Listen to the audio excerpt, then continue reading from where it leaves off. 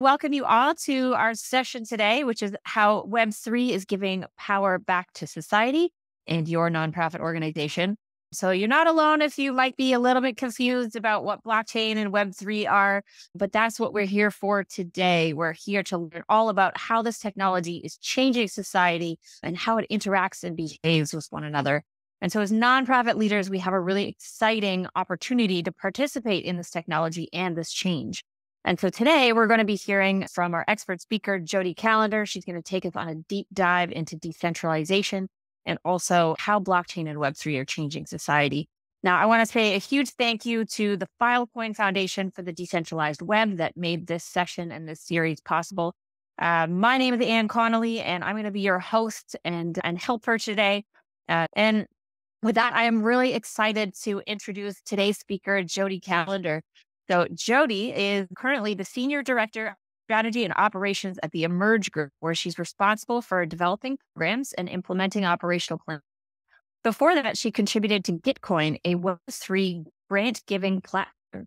She also served as Senior Advisor to the New York City Mayor's Office, focusing on preserving public housing. Before the Mayor's Office, Jodi had various strategy and operations roles, including Chief of Staff within the Real Estate Division of the New York City Economic Development Corporation, where she oversaw budgeting and reporting efforts and managed a 3.6 million square foot portfolio. Jodi holds bachelor's and master's degrees from Georgetown University. And I know Jodi's from the Web3 and blockchain space, and she is absolutely incredible. So we are very excited to have her here today. Jodi, I will hand it over to you. Hey, and thank you for that. Good morning or good afternoon, everyone, depending on where you are in the world. It's great to see all of you, and thanks for joining this webinar about the promise of decentralization, where I will be sharing my experience in social impact organizations, both traditional and Web3. But before we go any further, I just want to thank Anne for encouraging me to speak today. I'm not much of a public speaker, but appreciate every invitation to push past my comfort zone in that area. And to Eli, thanks for being the glue that's holding a lot of the session together. It's been a pleasure to work with you both on this. All right, just like a bit of housekeeping.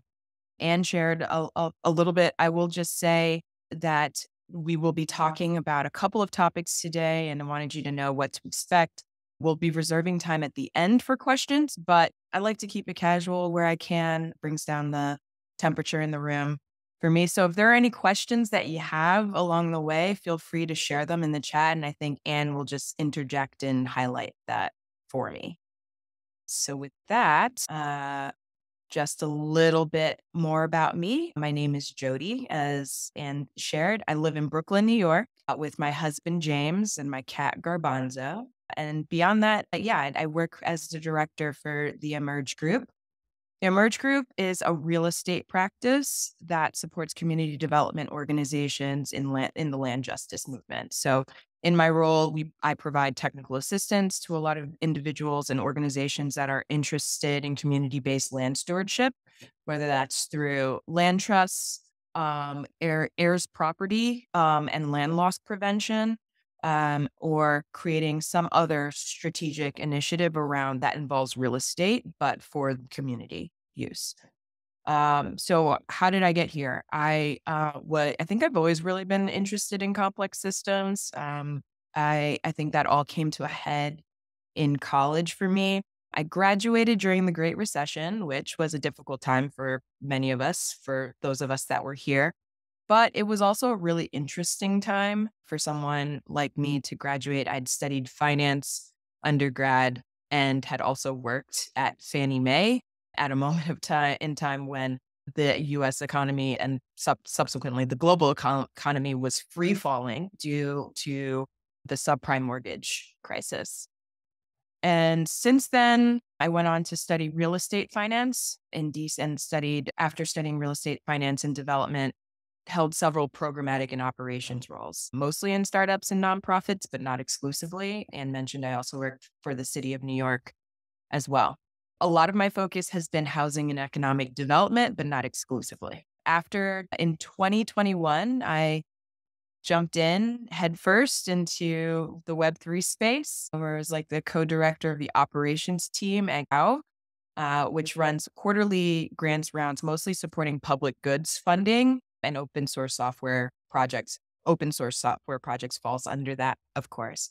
I'll dig into that a little bit more in my experience there in the subsequent slides, but a lot of my curiosity with Web3 was related to natural systems and I would say complex systems. And I think what I saw as maybe the most transformative aspect of the work that folks were doing in Web3 was how it really allowed communities to weigh in on the services and the programs that mission driven organizations were creating and therefore creating more impact. It allowed organizations to be more tapped into the communities that they served. And it also offered those organizations an alternative to a lot of the top down and centralized decision making that we all know of in the nonprofit sector, but don't necessarily know how to of alternatives to those decision making models. So, what is decentralization and why is it important? I included this quote from Adrienne Marie Brown's Emergent Strategy. Some of you may have read the book, but if you haven't, definitely recommend it. Nature teaches us that our work has to be nuanced and steadfast, and more than anything, that we need each other at our highest natural glory in order to get free. I included this quote because I think it, in many ways, summarizes what attracted me to decentralization as a concept. Specifically, from a systems theory perspective, decentralized systems is emergent. They're emergent in nature, meaning that they just naturally show up. Instead of relying on down centralized control, natural systems often rely on low level components, working with like local information that then give rise to more complex behaviors. That's a fancy way of saying that nature organizes in a way that is just that naturally and with ease allows for bottom up emergent strategies and behaviors. And our organizations don't run like that. Arguably, a lot of our systems don't work like that. Neither do our financial systems, our democratic and national leading systems. They bump up against what's natural. And what I see is that running in digital and in IRL or in real life organizations in the manner of one that is more natural or emergent, has a couple of pretty big benefits. One, it increases the fault tolerance, removing single points of failure, meaning that no one person or no one component of that system can bring down the entire system. It also has a way of making it harder for bad actors to get what they want from that system.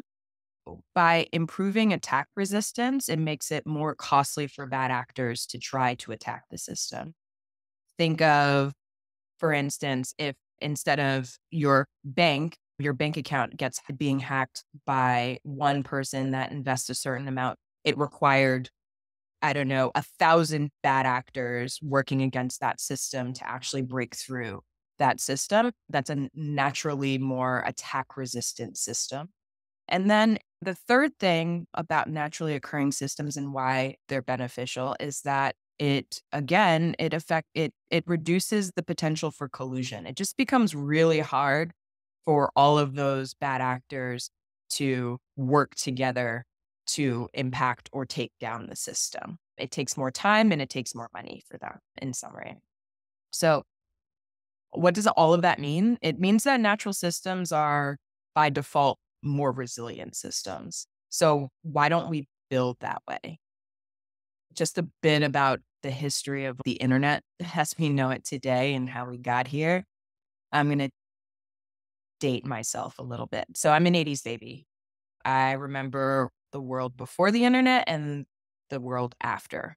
In my family in the 90s, our first computer was like this hulking Hewlett Packard that I had to dial into the internet using AOL, for those of you that remember AOL. And that was done on the family's phone line.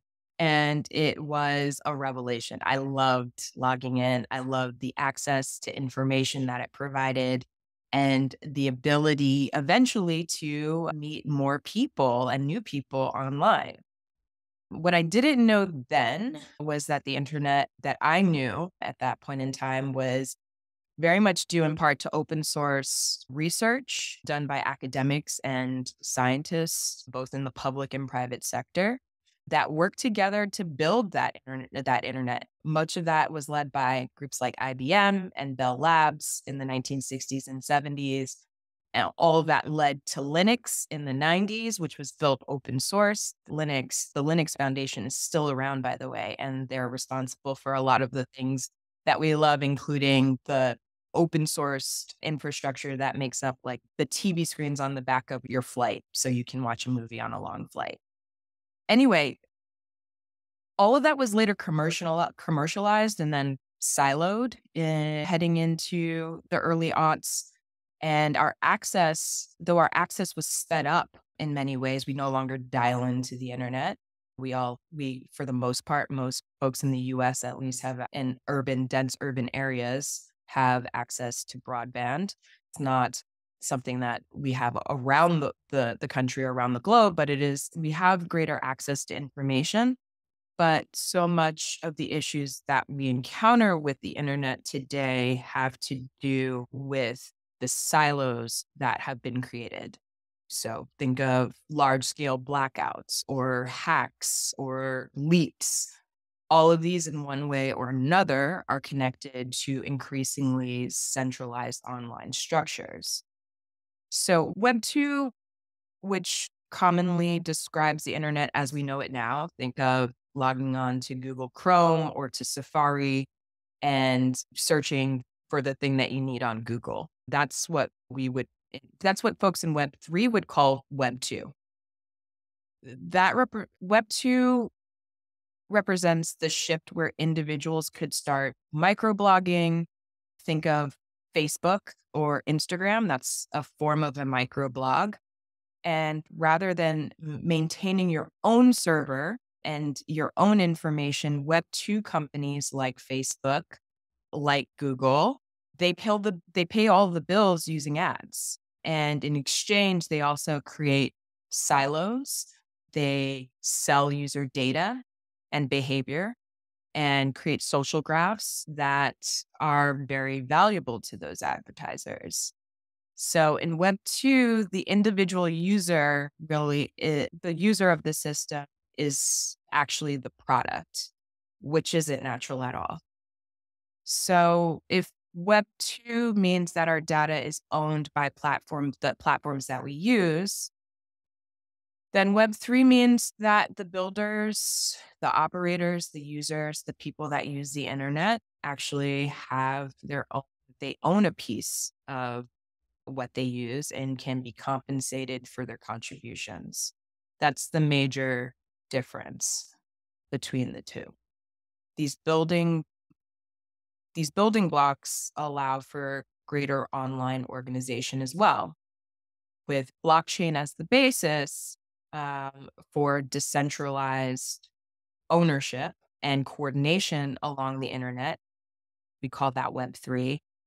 Folks can now organize on the internet in very different ways.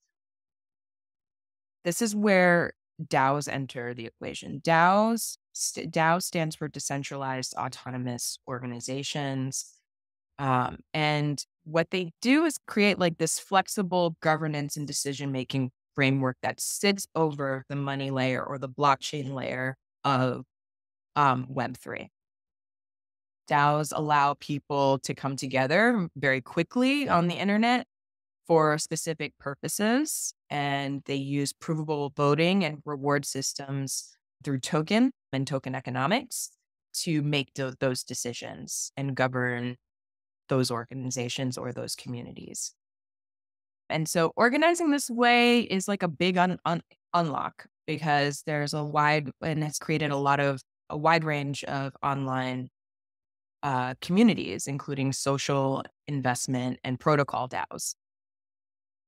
For instance, in 2021, when Sotheby's announced the auction of one of the 13 original copies of the US Constitution. A group of 30 or so folks in the Web3 space began to organize what they called Constitution DAO. In an actually relatively short amount of time, the group raised over $47 million from around the world, and those funds could be verified by Sotheby's so that Constitution DAO could participate in the auction for one of the constitutions. Ultimately, the DAO was unsuccessful, but there were really important implications for crowdfunding that this case study or use case revealed. So without much overhead, I would argue the small group of individuals were able to quickly organize around a common goal, and they were able to empower the folks in their communities or the token holders within that community to set future direction for what to do with in the auction, and then subsequently with the document should they have actually won that bid. Jodi, can I jump in? We've got a question from Joe who's just asking, can domains be used as DAOs? I'm not sure. Maybe they're not clear on exactly what a DAO is, I think. Okay. Yeah, no. So I think that's fair. So so domains are real estate on the internet. I would describe them more as real estate, where an organization basically puts up their sign. A DAO is more involved than that. It's a legal structure, though tentative, right? This is relatively new, the proliferation of DAOs in the United States.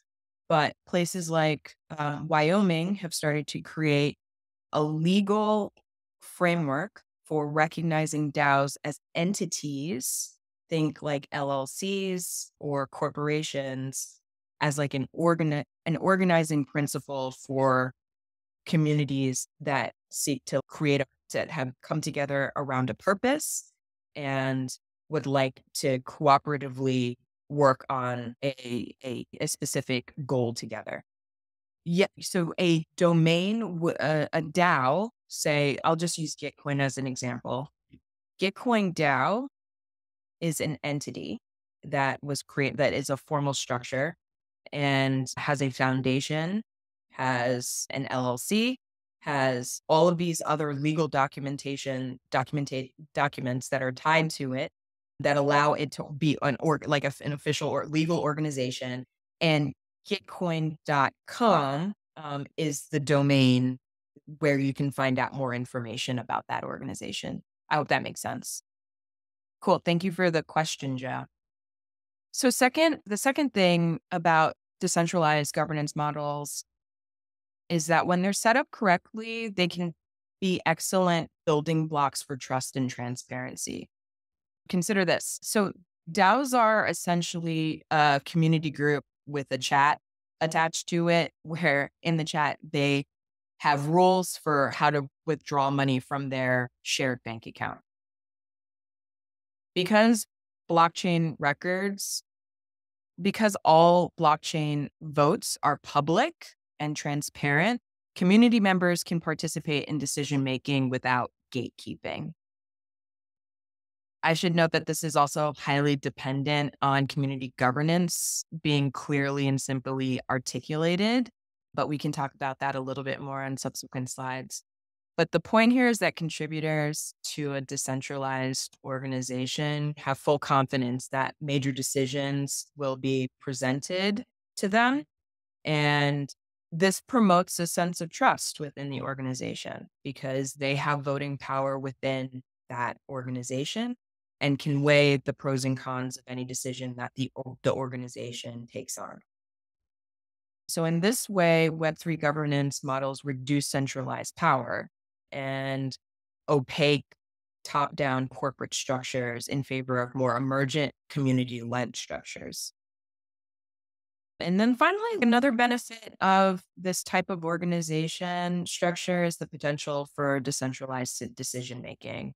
As an example, when Gitcoin DAO, the public funding platform that I contribute to, decided to shift its strategic direction a bit. Contributors from various work streams brainstormed potential directions that the organization could take.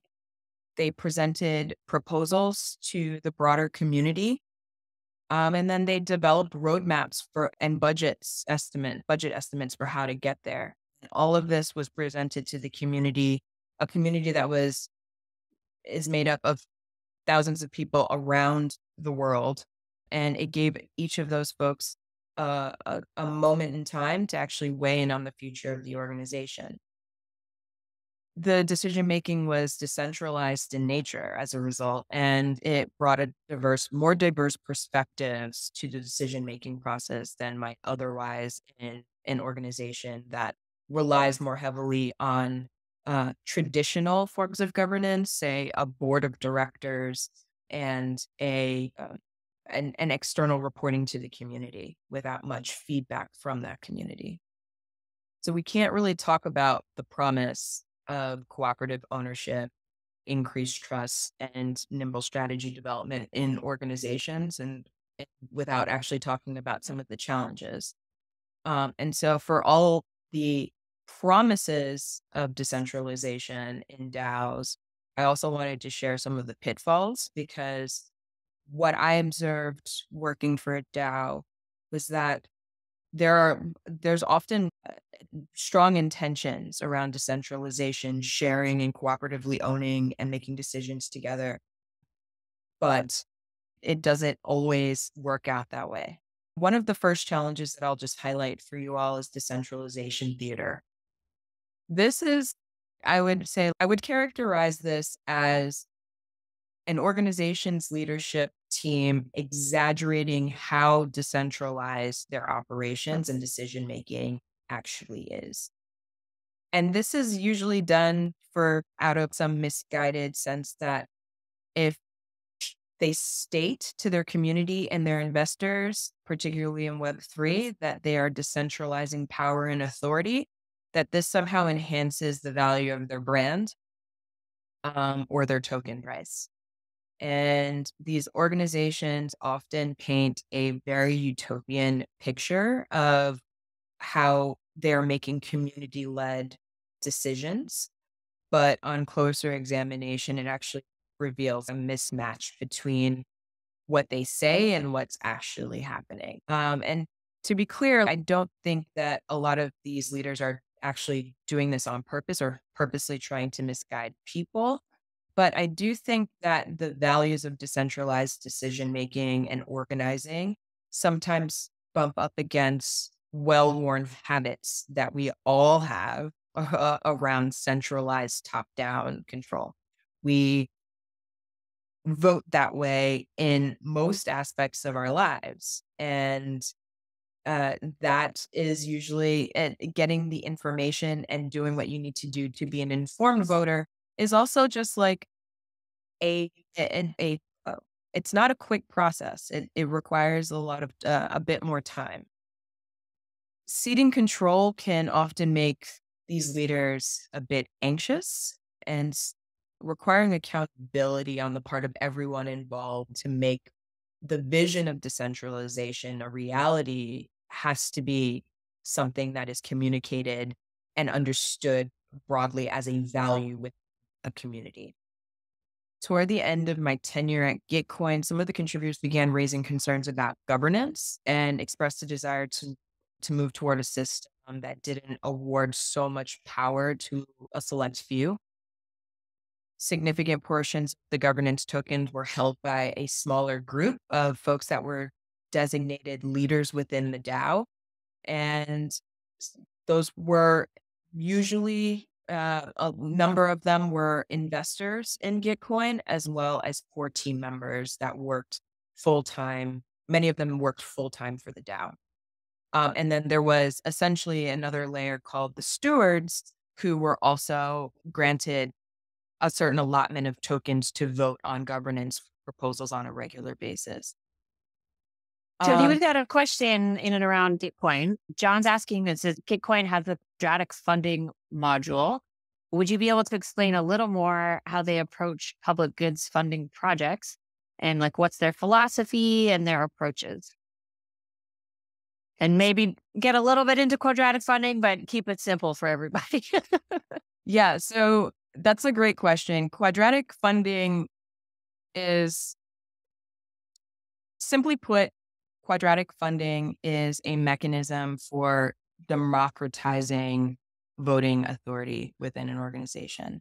With We didn't actually do quadratic voting, which was also a proposal at the time, but with quadratic funding, you essentially vote with your dollars. Within Gitcoin, you could essentially upvote specific projects that were seeking funding by pooling or getting more of your friends to contribute small amounts to that project. And more populous projects that were more popular among the community would be matched by Gitcoin and its partners more. So they would receive more of the pool of funding that was available during a round because there was a broader base of community members that supported that project. This was also a means of ensuring that bad actors who basically wanted to see certain projects receive more funding, it actually made it harder for those organizations to break through because they would have to get, whereas Gitcoin's quadratic funding model allowed for more natural and emergent voting or upvoting of quality projects, colluders couldn't necessarily break through that because they would have to convince people to support specific projects.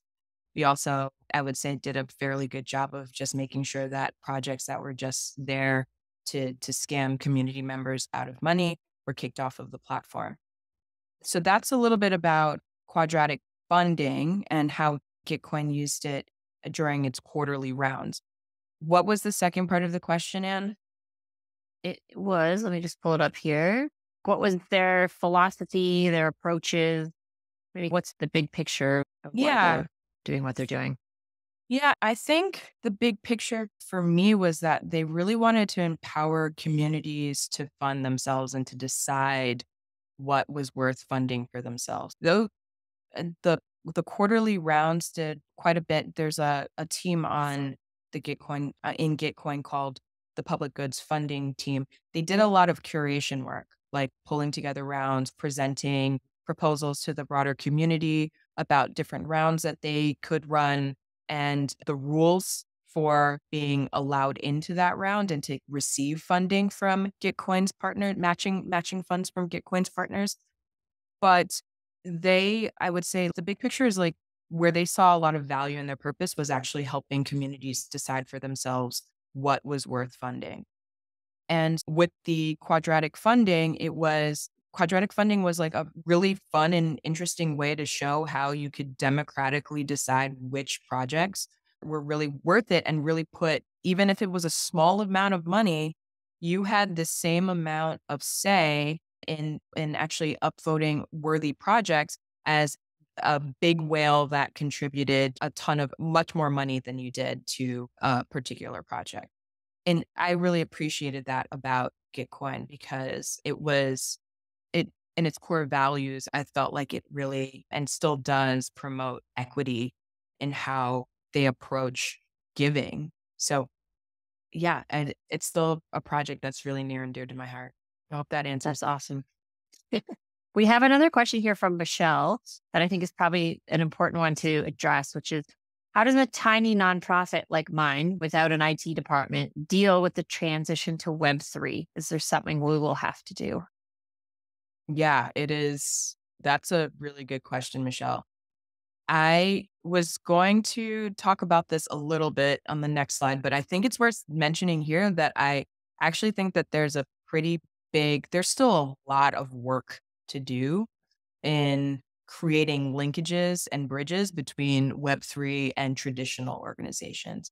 In many ways, a lot of Web3 can only exist online right now, though I think we're getting closer. I'm seeing a lot of the work that Web3 organizations and how organizations like Colony DAO are rewarding contributions from individual contributors as being very analogous in ways to some of the employee shared option models that we're starting to see in traditional organizations or other cooperative models for owning companies, land, etc.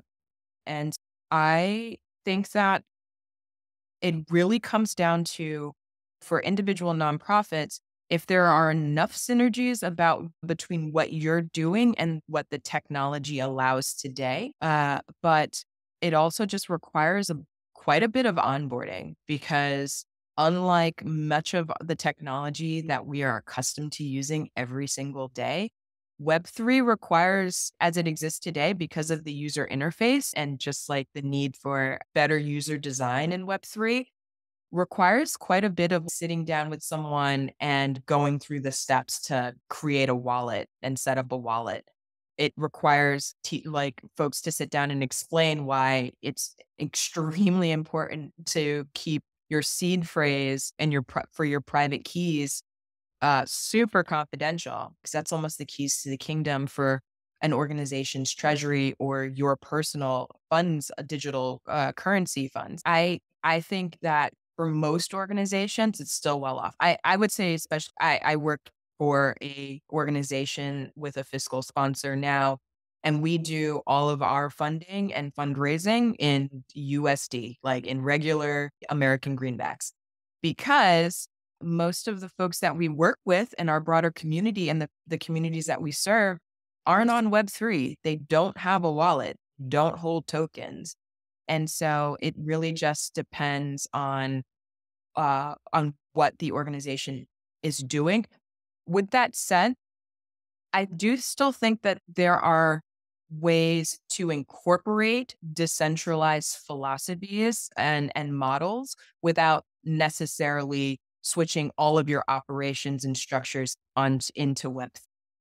As an example, like we were talking about in the previous slide, where we were talking about empowering cooperative ownership and promoting trust and transparency. I think there's always like work that organizations can do just in their operations and governance to like to consistently bring in the voices of the communities that they serve and not just playing lip service to it, actually sitting down and doing user research and actually putting forward proposals and putting proposals and strategy in front of the communities that they serve, and having them really inform the programs and services that they do. That takes longer, and which is why a lot of organizations don't want to do it. But the thing that you get from it is the additional trust and goodwill that you fostered with your community, because you didn't just listen to them, you heard them and you worked to understand them. That's not something that you necessarily need blockchain technology to do. That's just an investment of time that you have to set, like that you have to invest in the communities and the constituents that you serve. Cooperative ownership models have existed for ages. They existed before Web3. You're seeing organizations like, oh my God, I'm blanking now, but they're not, it's not REI, but there are organizations that are, particularly in Europe, but not exclusively, that are moving to models where they are engaging with employee stock option programs, where those employees within the organization actually own a piece of the corporation or the company. And it is a way for the owners who have deep roots in a particular community to make sure that that company exists and that they can retire, and that the folks that really care about the organization continue to see it through. It's also a way of collectively owning, and a different model for owning that doesn't involve shareholders, giant boards, and satisfying investors that don't actually live in that community. So that's how I would answer it. I don't think that you need to switch to Web3. I think that there are ways of thinking in a Web3 way that provide an alternative to the way that we operate organizations today? Thank you for the question, Michelle.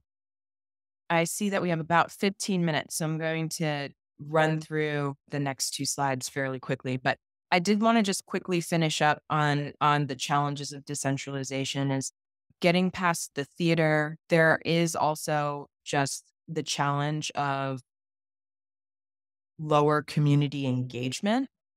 This to me is this comes up when the problems are twofold. There are unclear channels for communicating how decisions are made or when they will be made. So community members don't know when they are required to check in. Gitcoin solved this while I was there by really trying to push out a lot of information to members of the community about really important upcoming votes. And they did that through various channels, both our Discord, direct outreach to specific members, particularly our stewards, and drafting proposals on a public governance forum that anyone could read and comment on. But there is a bit of overload when you don't know when to engage. The other part of it is that I also observed that where there was a certain members of the community had more token and therefore more power in voting than the rest of the community, folks tended to disengage because why vote if my vote doesn't matter as much as yours? This is where the question that I think John asked about quadratic funding translates into another concept called quadratic voting. Like quadratic funding, you can democratically, so you move from a token based, one way to solve this issue of reduced community engagement and folks feeling like their vote doesn't really matter is through quadratic voting. Quadratic voting is a system where essentially one person, you move from a system where you have one person with lots of tokens and therefore more voting authority to a system where you are one person and you have one vote and your vote therefore means more. With quadratic voting, the more people that vote with you very much means that your vote has more weight. And so there were some pushes to move to a system that felt a little less oligarchy. And that's a way of getting past the challenge of reduced community engagement. And then the last challenge that I'll just highlight is around contributor accountability. Many DAOs have inflexible leadership structures, and that often is like there are no clear consequences for poor decision making within the DAO. And that's ultimately detrimental for decision making within the DAO, as it makes it feel like whoever has the authority or the most tokens also has more say and can run amok as much as they want. Gitcoin system wasn't perfect, but at least once a quarter, about once a quarter, leaders within each work stream had to submit a budget proposal to the broader community on behalf of their work streams. And that was voted on the community. A vote against a workstream budget could signal a vote of no confidence in the leadership. And that was our accountability mechanism at the time. But obviously everyone benefits from more accountability and feedback along the way. And one of the things that I think I often see as being absent is any form of real rules or rituals around providing consistent and honest feedback to leaders and members of the DAO about how they're doing. Oftentimes people only find out when things have gone terribly wrong and there's no confidence in their leadership or their contributions anymore. Okay, so just one last side here. I wanted to include this quote by Austin Waite Smith because I wanted to bring it back to natural systems because before there were markets and states, there were two dominant systems through which resources were coordinated. Many social configurations between humans, organisms, and minerals existed. Shared grazing land, water, ways, fisheries, irrigation networks, forests, springs were commons would happen. And I thought that this essay was really worth reading. And I would argue that to the question of what happened is like they didn't really go away, these more natural, complex systems that allowed us to share public goods and commons goods more effectively didn't go away, but they definitely were they were pushed underground. And we're not yet, as I mentioned earlier, not yet at the point where Web3 enablement will unlock the work or the impact that traditional organizations are trying to move forward, but we're approaching it. And those employee stock ownership plans and the work that I do with community land trust and perpetual purpose trusts are more traditional legal frameworks for the things that folks are doing online through Web3.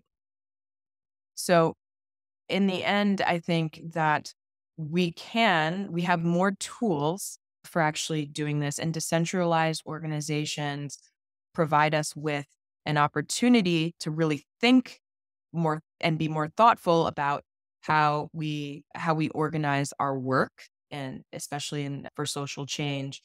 But it, I think, is something that like we're always approaching. It's not something that we will ever arrive at.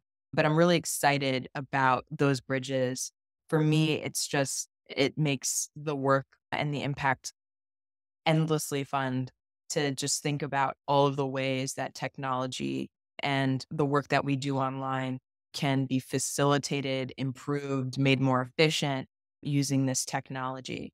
With that, I will close out with just like a couple references, some of the pieces that I reviewed and was thinking through as I pulled together these slides. One thing that the one at the bottom is one that I really want to highlight. It's like just a fun YouTube video. Eli will share these slides, but it talks about how Pleaser DAO secretly bought this one of a kind Wu-Tang Clan album from a farmer bro who shall not be named, who's like an awful human being, and then made that album available to the world. I thought that was a really interesting case study for how you can organize online and make it possible for more people to be impacted by the work that you do through the governance structure of the DAO. And with that, I'll close out. Thank you guys for having me. Any questions? Any more Thanks. questions? Thanks so much, Jodi. That was great. Ron has a really great question that I think is just perfect for kind of closing things out a little bit. But if there's other questions, drop them in the chat. We'll see if we can squeeze them in. But Ron asks, what are your suggestions, recommendations for actionable next steps for organizations who want to incorporate Web3 for engaging their communities? That is a good question. I think I'll just frame this answer assuming that there are synergies that you already see, Ron, between Web3 and the work that your organization is doing. I can share a couple of resources after this, but there are a couple of really good one-on-ones. I think Gitcoin has also created a number of one-on-ones specifically for their community around what it means to onboard individuals to Web3. Actionable next steps is really an education of yourself and an education of your community around how Web3 works. And that takes a bit of time. But there are a couple of things that I can also share after this call. Eli, I guess I can share them with you. And they're basically like one-on-ones on how to set up a wallet. There are a couple of wallets out there. There's some on Coinbase. I prefer my wallet on MetaMask, which is a consensus product, but I'm happy to share those. Great. I would also recommend that small nonprofits can just start accepting crypto donations. That's a really easy way to dip your toe in the water. There's a couple of companies that will actually do it for you, so you don't even need to touch crypto. I would check out Giving Block, Every.org, I believe, does it, as well as YouCapay is another one. So those are good ones. And maybe we've got time for one more. There was a question that Carol had. Let me just find it in the chat here. She said, do you know of any groups that would be willing to sponsor smaller nonprofits? That was related a little bit to their education and getting started in the Web3 space. And what do you think Gitcoin, and in terms of sponsorship, I assume that this means like fund some of the work that these organizations are doing. Yeah, I read it as either funding their work or like funding their education into Web3 or like funding them getting up to speed. So I'm not sure exactly what she meant, but either or. Yeah, I guess like I would suggest maybe checking out, and I'm sorry to keep coming back to Gitcoin, but because it's a platform that does quarterly grant giving, they actually do quite a bit of good work on onboarding organizations that are interested that also fit the profile of the work that they do. So if you are working in a space where that Gitcoin is actively funding, and I think maybe even not. I think that if you just join some of their calls, there is some work that they can do to just like to help you get set up at least with the wallet.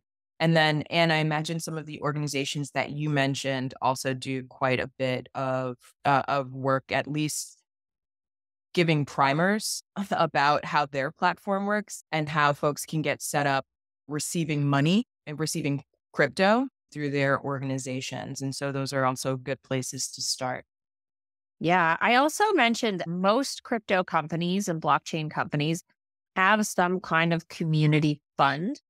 Now, typically those funds go towards like the production of open source software that support that company's sort of ecosystem. So it's not specifically like a charity granting organization. But if your proposal is specific to, hey, our organization wants to learn about Web3, we want to see what's possible. Would you fund us $5,000 to hire someone to come in or something? You never know. They might say yes. Like they're also pretty quick to make decisions and get back to you. So one email here or there could go pretty far. But I think they probably would be much less likely to fund like traditional nonprofit activities. So like they're probably not going to fund your homelessness initiative, but they would fund your organization that does those initiatives to learn about Web3 and how it might impact homelessness in the future or something like that. So that's probably be my advice.